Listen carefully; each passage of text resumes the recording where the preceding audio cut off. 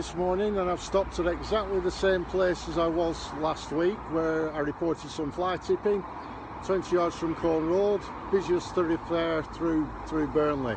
And what do I see this morning? More fly tipping in exactly the same place. To say I'm absolutely furious is an understatement. Once again, council taxpayers are going to have to pick up the tab to come and clean this up. It's incumbent on all of us to ensure that we stop this fly tipping. The council needs to make it easy for it to be reported if we spot somebody, and people need to report it. Please, again, a plea, let's get on top of this issue.